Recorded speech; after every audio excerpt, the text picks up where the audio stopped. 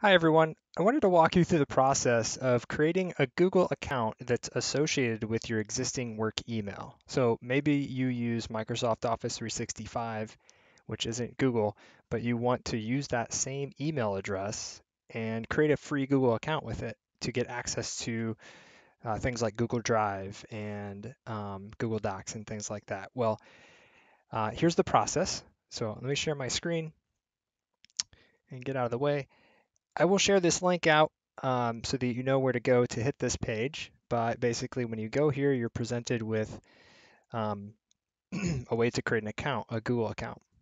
And the first thing you need to do is go right here to this link, click on Use My Current Email Address instead.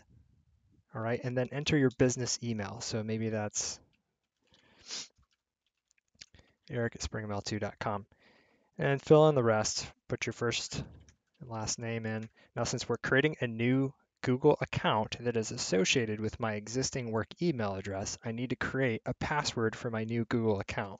So go ahead and enter a password that you'd like to use to create this Google account, and then hit next.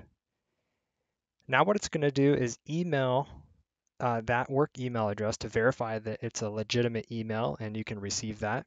Check your spam folder just to be sure. Find the code in that email and copy and paste it into here and then click verify. And that is pretty much it. Once you do that, you will have a Google account associated with your work email address and can access things like if somebody shares a Google Drive folder with you or wants you to collaborate on a Google Doc online, you can do that with this account as well. So hopefully that helps. Very quick and painless process. Thanks.